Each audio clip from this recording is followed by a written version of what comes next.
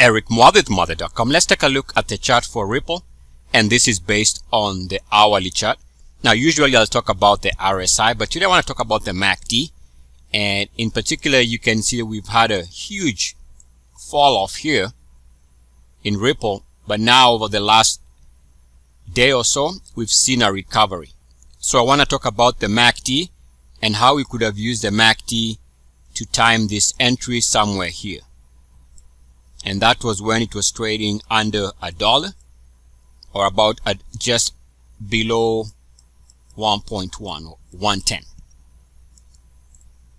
Now, to understand this, I have a series on MACD, and you'll find a link in the description of the video where I discuss this in detail for those who are interested in learning more about this.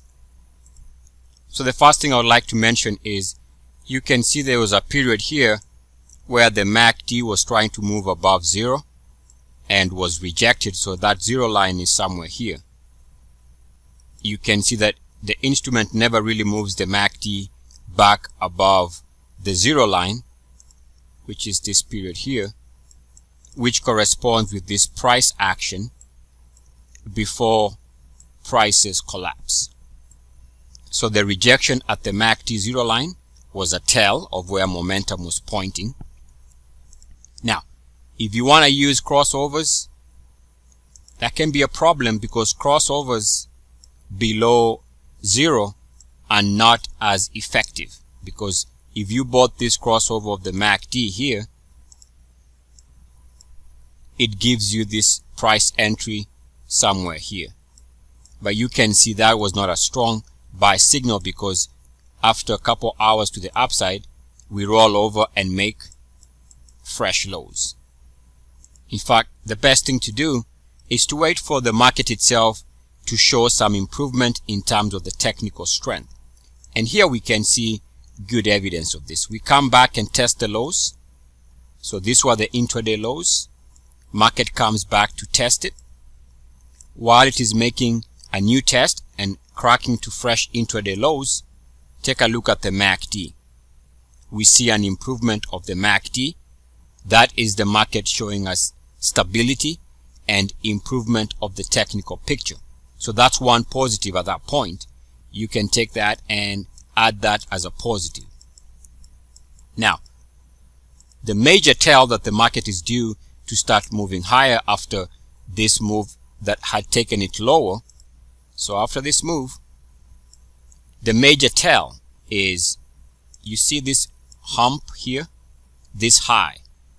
Now this high comes after a crossover. In other words, we cross over here. We try to move higher, but the MACD is rejected here. So what you do, you watch that level.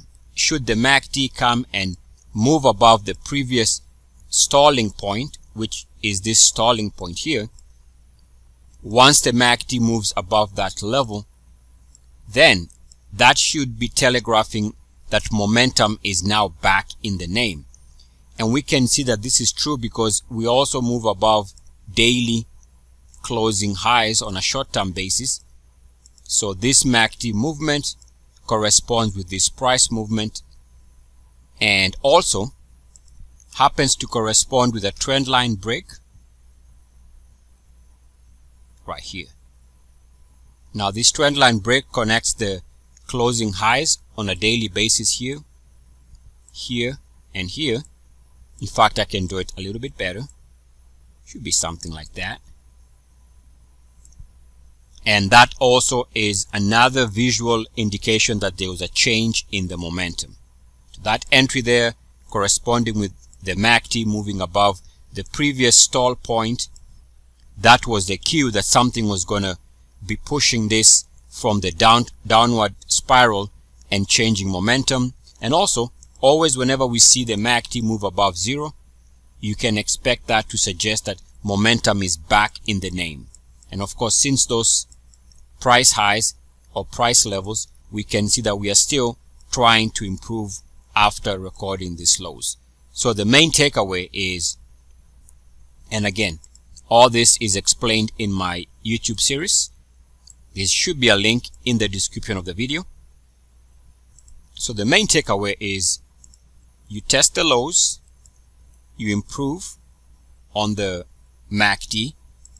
MACD clears a recent stumble point, which is here. So that, using the MACD, was the tell that was the entry right there. Now this is the chart for Ripple. You could have used any of the cryptocurrencies. Pretty much all of them were similar at that point. In fact, let's take a look at Bitcoin's hourly chart. And you can see here, we go to fresh intraday lows. MACD is stabilized. So that by itself is positive divergence. We come and clear the previous hump on a short-term basis. We clear that level on the MACD, which is this price and this MACD movement corresponding with the price movement right there. So using our MACD understanding of the MACD, this was the logical entry level. And of course, since then we've seen this start to improve in price after a significant drop in Bitcoin, which had moved it from about 14,500 to the lows here of about 9,200. So using the MACD, where we see an improvement of the MACD as prices attack fresh lows, that positive divergence is initial sign that something might be changing. And then also when you clear the previous short-term MACD highs, that is a sign that yes, this momentum is due for a reversal. Eric Mwadethmwathe.com. As always, good luck, peace, and blessings. EACS. Woo!